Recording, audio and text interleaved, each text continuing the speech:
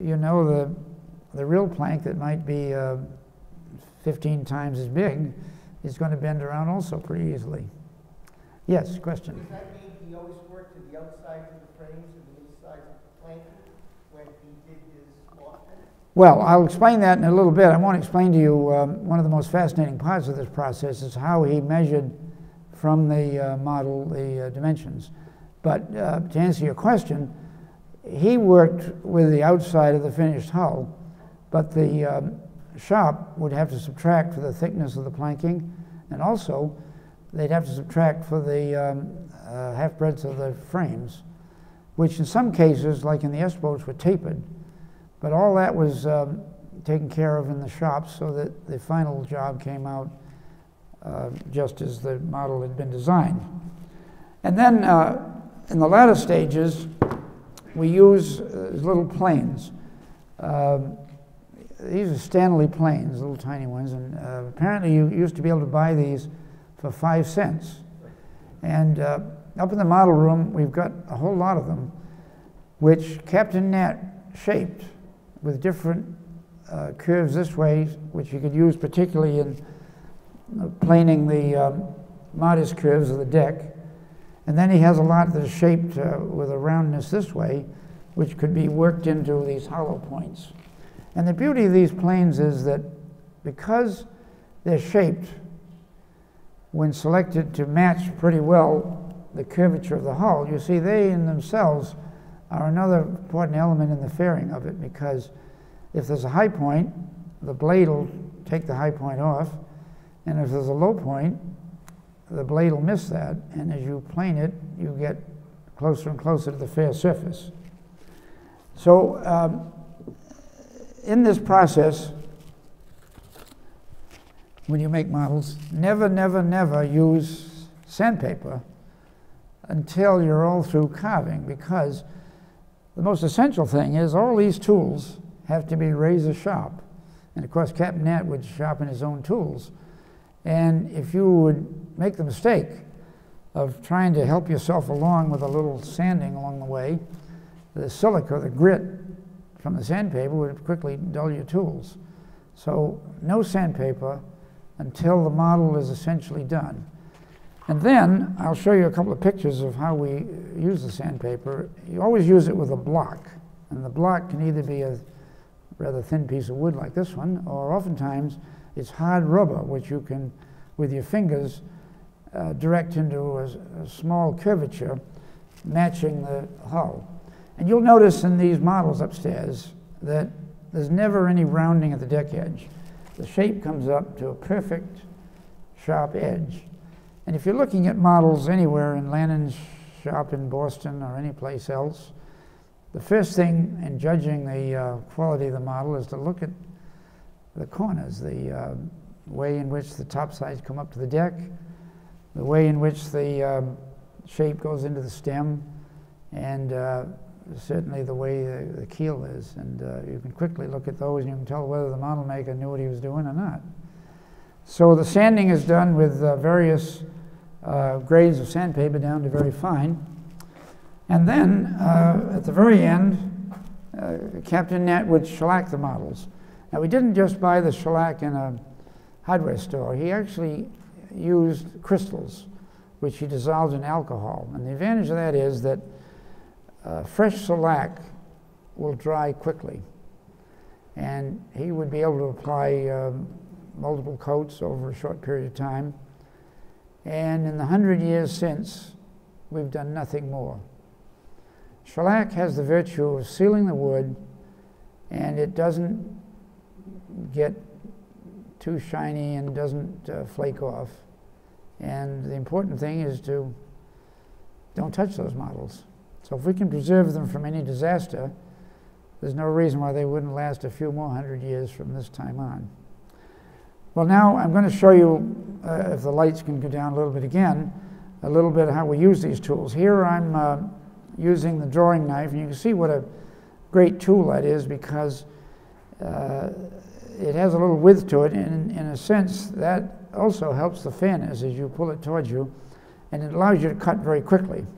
So it's a good way to start out. And then this is using the block planes to go to the next step of getting off material pretty quickly, but without getting into the final details. And then we go to the chisels, and you can see this is a case of a small model where the chisel has quite a round to it, so I can work in those inner corners there with a curvature on the tool rather matches the curvature in the model.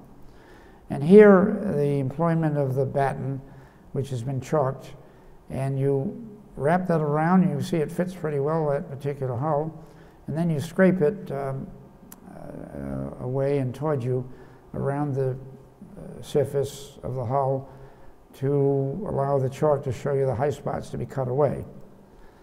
And again, back with the chisel, and here is that process that I alluded to before, is even with Captain Nat's great judgment, nobody can judge just by looking at it exactly what the displacement or the weight of the displaced water is going to be, nor can you quite estimate where the center of gravity or center of buoyancy should be to match the center of gravity.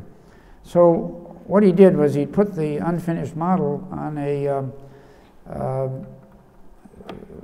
fair flat steel surface, this table here, and then he had a pantograph, and so he could scrape that along the various sections, and the pantograph pen up here would draw the shape of the sections. And he might do that for 11 locations, really 9, because the end locations at the very bow and the very stern have almost zero volume underwater. So then he would use a planimeter, which is a draftsman's device, to run around the shape of the section, which would be a center line and the curvature of the immersed hull and then the water line. And the planimeter gives you the area of the section. And then having done that on all of these 9 intermediate sections, he could, with a very simple mathematical formula, which is called the trapezoidal rule or Simpson's rule, he could calculate what would be the volume of the hull and where the center of buoyancy would be. And of course, that's all done at model scale, but whatever you do at model scale can be enlarged to the full scale. And then he would go back to the modeling and maybe do this a couple of times, particularly if it was a very important boat like America's Cup Defender. And then you go back to working on the model some more, and always using this batten. At the latter stages, don't do any cutting unless the batten is employed to show you the high spots. And that's one of the little 5-cent planes that I mentioned being used to complete the forward end of this small model. Batten. And finally, after the complete shaping is done with the tools, the sandpaper. And you see, if you look very carefully, and I think the next slide maybe shows it better, see, that's a piece of fine sandpaper wrapped around a hard rubber block, which is rigid but is enabled to be slightly bent. And you can see that I'm guiding it with my small fingers along the rail, and I'm doing it in such a way that there's no possibility of inadvertently rounding that corner, so that the edge is kept crisp as it would have to be on the full-size boat. And then after that, shellacking the hull, which was very simple to do. Nothing like shellac compared to paint to put on. It's just great because it doesn't sag, it spreads out, it is absorbed, and it evaporates quickly, the alcohol, and it evaporates. Well, now the next part, which is an answer somewhat to the gentleman's question, is perhaps the most interesting part of this. Captain Nat wanted to design his boats by making models. And that was not, at that time, in the late 1800s, the vogue for designers, but it had been the method in the earlier years, and people building ships and all would make models, and they had an awful time to read from the model the shape of them. And sometimes they'd even carve up a model like a loaf of bread and then lay the pieces of bread, so to speak, down on a piece of paper and trace around them, and that gave them the shape of the boat.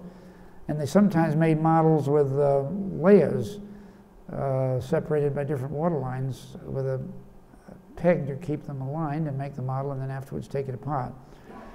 But in typical fashion, when presented with a problem, Captain Nat solved it. And he designed this special apparatus, we call it the offset machine, and had the famous instrument makers, Brown and Sharp, construct it for him. And it's comprised of a steel table, which is upstairs, and a track, which is very accurate coming along. And this piece of wood in here is a batten to which you mark every location of a frame in the finished boat. And there's a pointer on the moving apparatus, the offset machine, where you can align that perfectly with one of these frame positions. And then this bronze piece is able to move up and down, and this steel arm, which is very rigid, is able to move in and out. And so you then proceed around the hull, intersecting the surface and reading from these two gauges what's going on. This gauge here gives you the distance off center, the offset, and this gauge here gives you the height of a point. Now, it was very interesting. I made a visit to New Zealand one time, and there was a gentleman there building a boat from Herreshoff offsets. But when we say offsets, we mean the combination of heights and offsets, distance off center, of one point on the boat, which corresponds to the intersection here.